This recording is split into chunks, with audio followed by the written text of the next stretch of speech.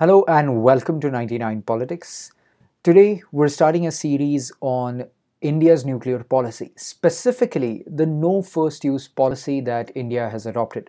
Along with China, India is the only nuclear weapon state to have a no first use nuclear weapon policy. Now, what is the background of this no first use policy? Well, it comes about with the 1998 adoption of the no first use or no first strike policy against non-nuclear weapon states or those states allied with other nuclear powers. And it was based on an era of completely different anxieties, completely different geopolitical circumstances. For example, India was still under sanctions for its test of nuclear weapons. The United States was unsupportive and unaccepting of India's adoption of nuclear weapons. In this era, Indian nuclear weapons were for deterrence, and as such, other countries, especially the United States, China, and Pakistan, it was important to show these countries that this would be a peaceful possession of nuclear weapons and would not turn into any kind of aggression. And that is why, in this world of 1998, the no first use policy was extremely important and was also extremely valuable. Now, beyond 1998, as global security challenges and relationships evolved, the no first use policy stayed very constant.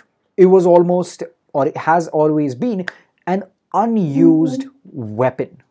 And later, thanks to the US Civil Nuclear Cooperation Deal, the International Atomic Energy Agency approved the Safeguards Agreement with India, because of which the United States approached the Nuclear Suppliers Group to grant a waiver to India to commence civilian nuclear trade.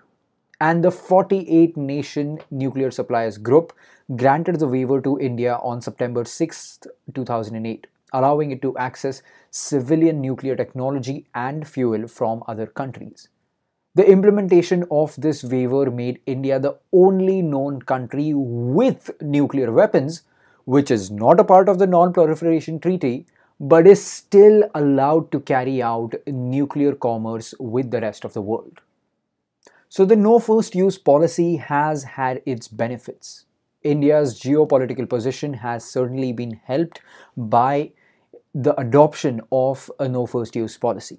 But as we'll find out in later videos, this policy hasn't really been an absolute no first use policy, so it's not really a guarantee, and it might not be as important as we might think it is. To watch more about that, be sure to subscribe to this channel and like the video so that you won't miss the next video on India's nuclear policy. Thank you. I'll see you all in the next one.